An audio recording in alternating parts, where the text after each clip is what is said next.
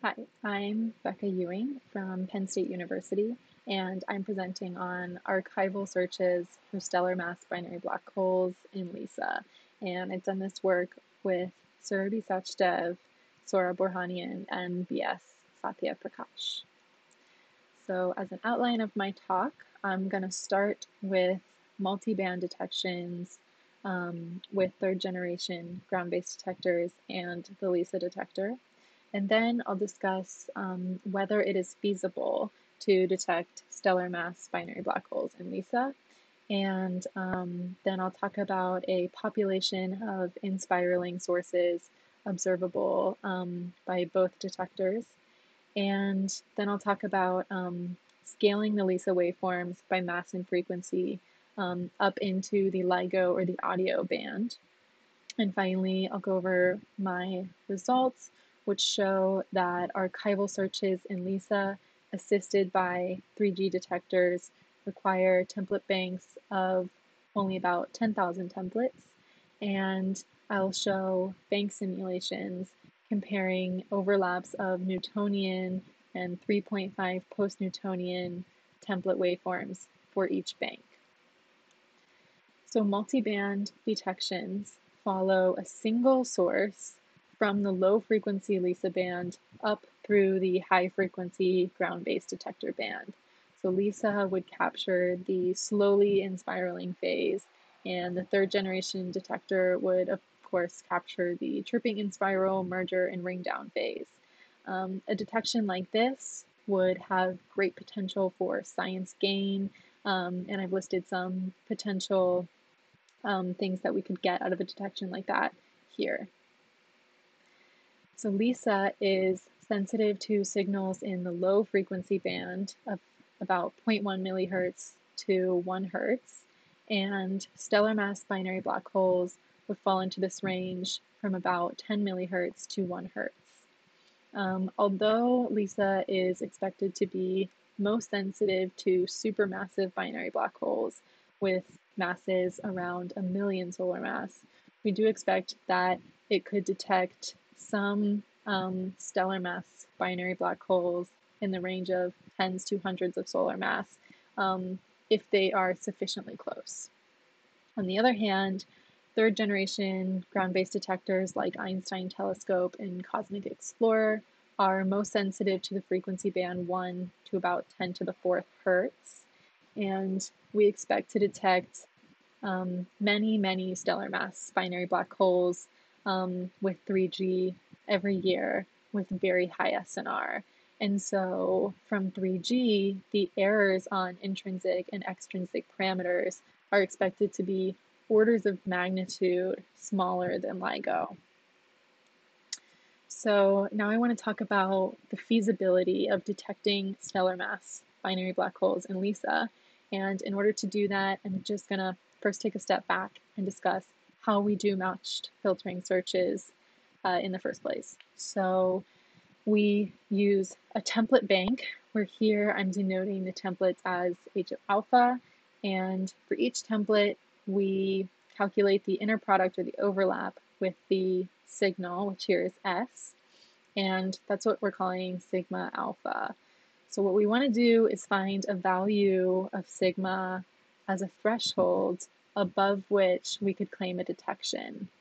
In order to do that, we can use this relationship between the sigma threshold and the false alarm probability by finding an acceptable value of false alarm probability, plugging it in, and using that sigma threshold. So we could choose something like 10 to the minus 3, something pretty small, but we have to also account for the size of the template bank as a trials factor, because if we have a very large template bank, the more templates that we compare our data to, the higher probability we have that a signal containing only noise will happen to have a large overlap. So what we do is we scale down our acceptable value of false alarm probability by the size of the bank, and then we can plug that into this relationship to get the sigma threshold where we can claim detections at. So doing this, you get a relationship like this, which shows that for stellar mass black holes, binary black holes in LISA, we would need a template bank of around 10 to the 40th templates to claim a detection in a blind match filter search, which is obviously way too big to be computationally feasible. So this estimate comes from this paper, where they also show that if you use third generation ground-based detectors in an archival search, you can reduce the number of templates in that bank. So they use an estimate of third generation parameter accuracies, which are 10 times better than what LIGO detected with GW 150914, and calculated that they could reduce the size of the template bank down to 10 to the 11th templates.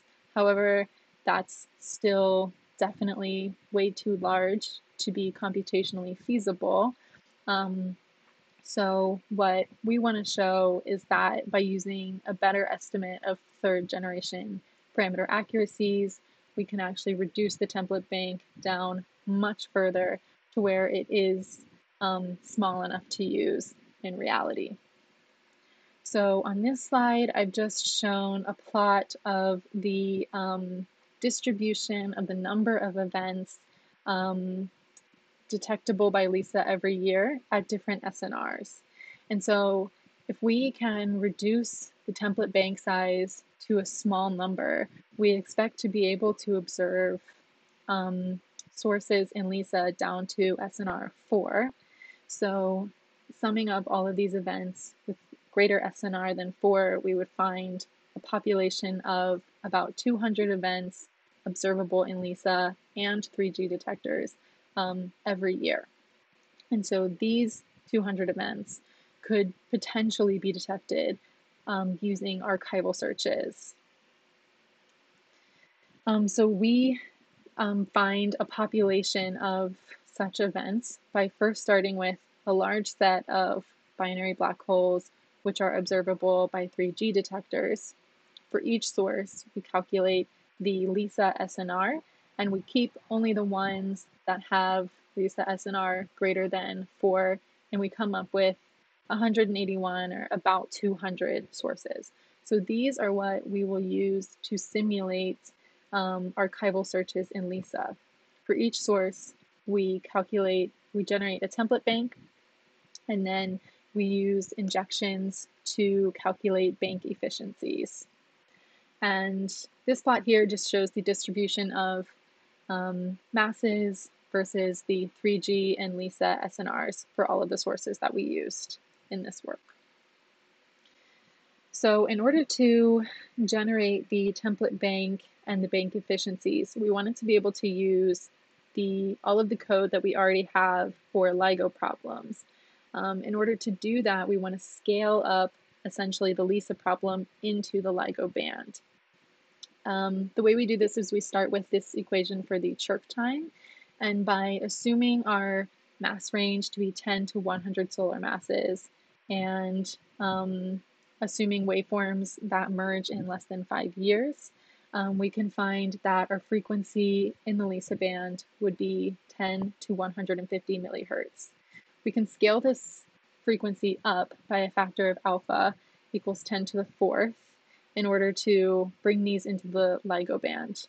But we want to leave the strain unchanged in the transformation.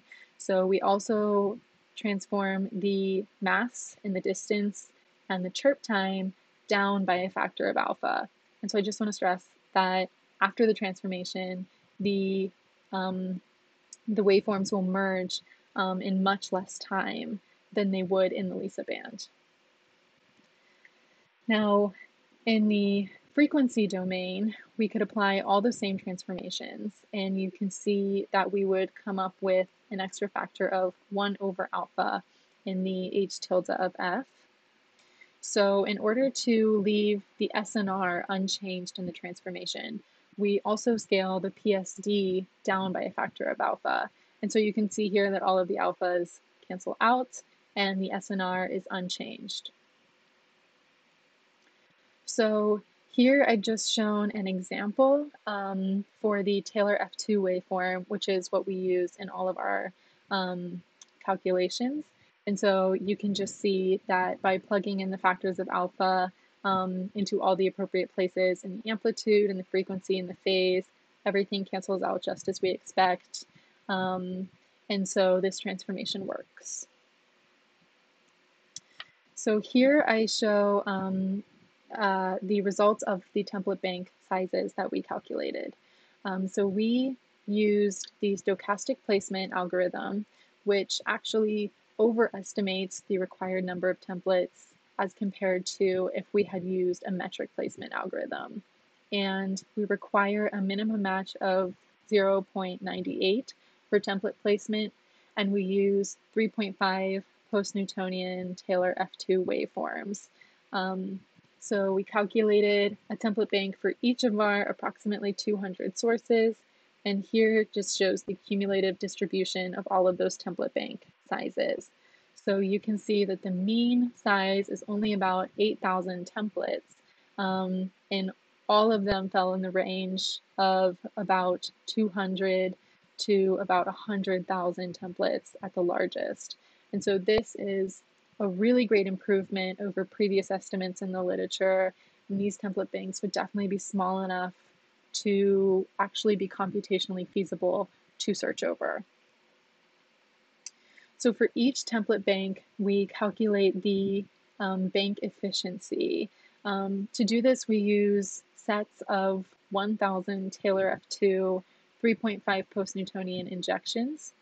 And when we calculate the matches, we start with a frequency step of 2, and we iteratively decrease it by half until the matches converge, and then we keep that value of frequency step.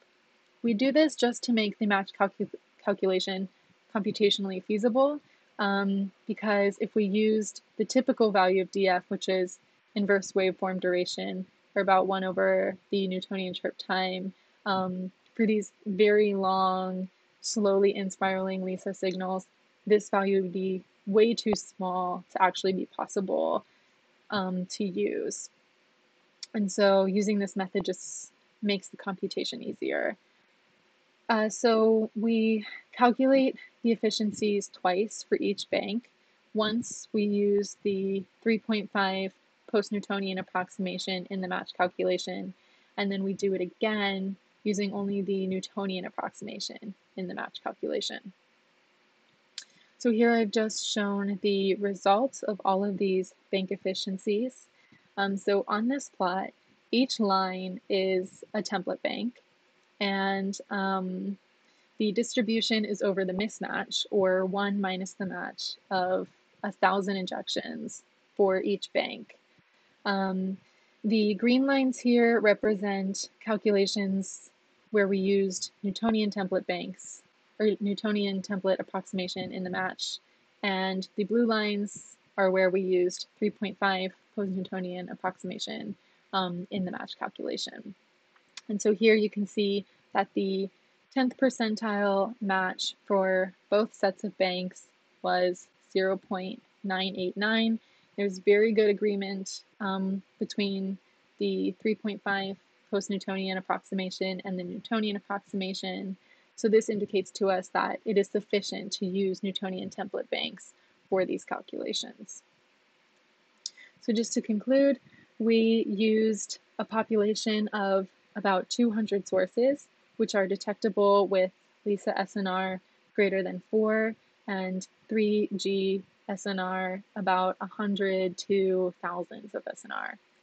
We demonstrate a significant improvement over the bank size needed for archival LISA searches compared to previous estimates. So we reduce from about 10 to the 11th templates to only 10 to the 3 templates. And this shows that it would be feasible to use a small enough template bank to detect stellar mass binary black holes in a LISA archival search by using parameters found by third generation ground-based detectors. We also show that the Newtonian approximation is sufficient for this purpose, and therefore we have reduced the parameter space necessary to search over down to only one dimension. So that is all I have, and thank you for your time.